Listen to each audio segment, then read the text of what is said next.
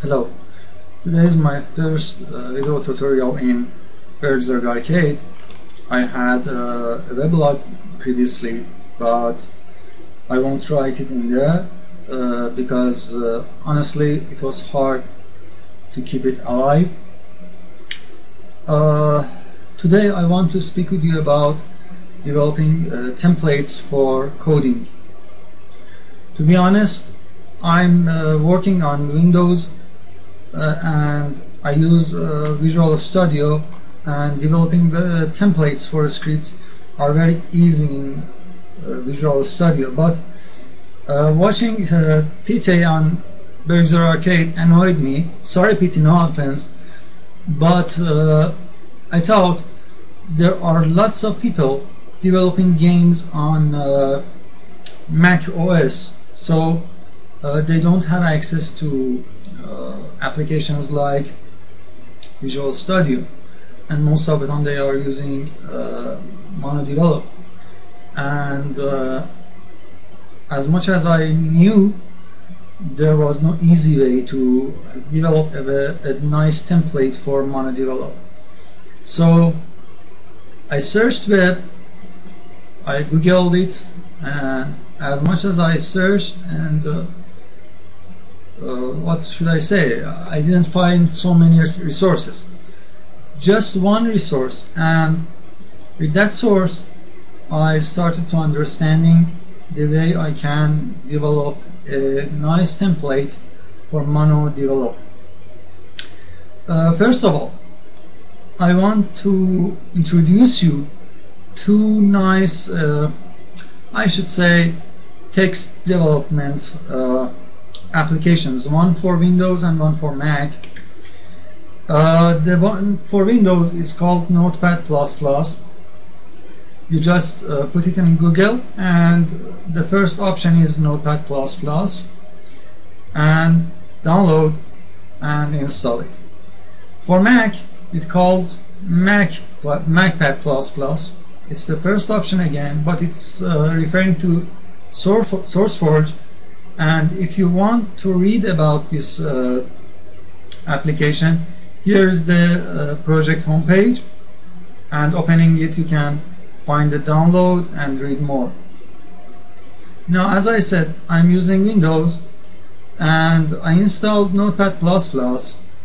It's very nice, it's very easy to be used. The nice thing is that you have a bunch of languages to use them, and there is C# and JavaScript for you. But you know that when you are using these two products, it doesn't connect themselves automatically to MonoBehavior and to Unity.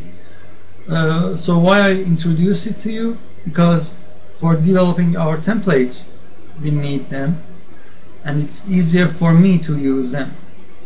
Okay, let me show you the first and easiest way to change your MonoBehavior development scripts.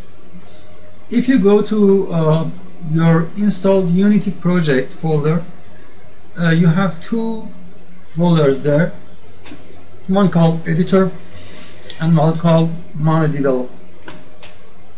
If you go to Editor, then Data, and then Resources, you can find two scripts here, MonoBehavior script and New Behavior script for JavaScript.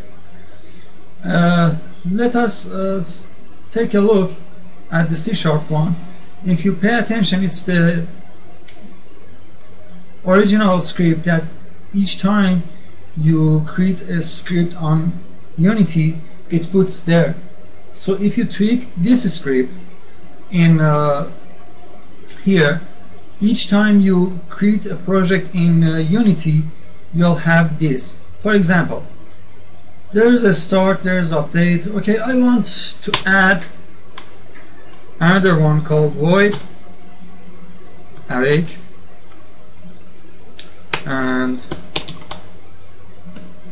let us put this one down,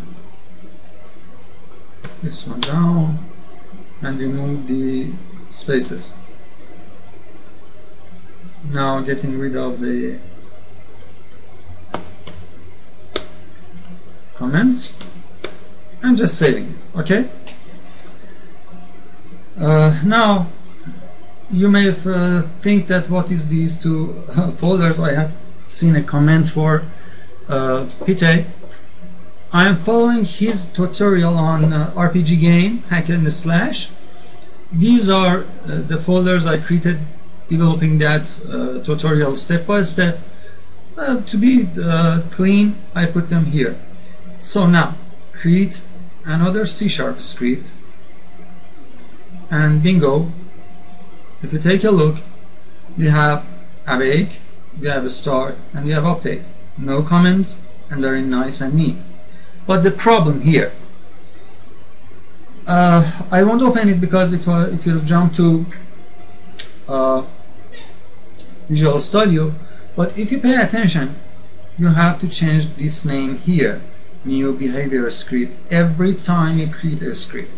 And I have seen many times from Pite, from others, that they forget to rename it. It's annoying, and I want to have a way to make it automatic. So, okay, it's easy, it was fast, but it's not convenient enough. For those who has Windows, I'll start to introduce you how to develop your template on Visual Studio. If you don't have Visual Studio, or if you have Mac OS, just fast forward scrub to the place that I'm starting to develop the template for MonoTemplate program. So first of all, let's open this script, and you can see that it's upgrading the Visual Studio project. Okay, it's called new behavior script from mono behavior, await, start, update. Well, to be honest, I like to have more things here, and first of all, I need a region. Regions are my friends because they will make your projects more manageable. The first region will be my public variables and end region.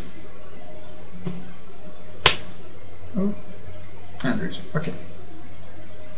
So now each time I close a region, I will hide all the public. I will hide all the variables there, but I know where they are. The second one, region properties and region. The next one will be my private variables. Private variables, capital P, and region, and region. The next one will be my common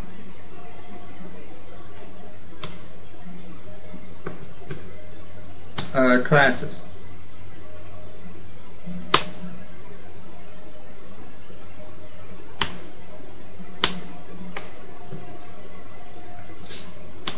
And I'll add another one called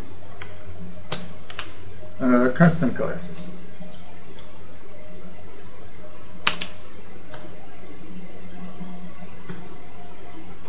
Okay, that's enough.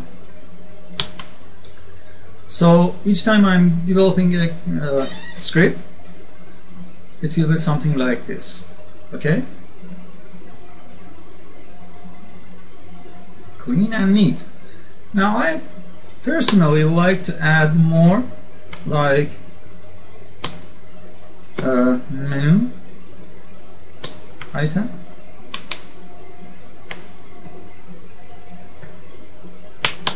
and requirements.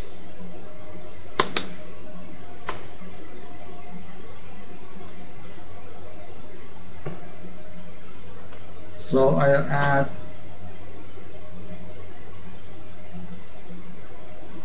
menu item, if I'm correct, yeah, I'll add component menu and a string there. Of course, it will give me a starting point, and then require component, and that's it. So each time I start sorry, I comment them too, both of them. So each time I'm starting a project, a class, I'll think to myself, do I need a menu? Do I need a requirement? If not, then keep them closed. Then I'll start my private and public classes, variables and common classes, and I'll start from there. Now, good enough. How can I make a template from this file? It's easy. Go to File, Export Template. You need to save your solution. Choose Item Template. Hit Next. It will list all your things in your project. I don't need any of them, just the script one.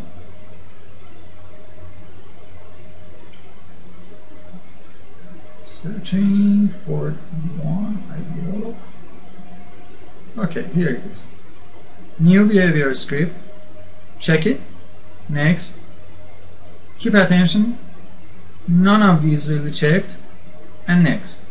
Now I rename it to RPG because I have my own templates, and just give a description. So it will be test template for mono behavior, and let's choose an icon for it. So I0, let's choose this one. Finish. It will open my exported templates folder. You can see that I have 4 templates for myself, and here is your RPG template. It's in zip format, so if you want, you can attach it to an email and send it for your friends. So let's test it. Okay, now I'll delete this mono behavior script, and in assets it's easier, add a new item.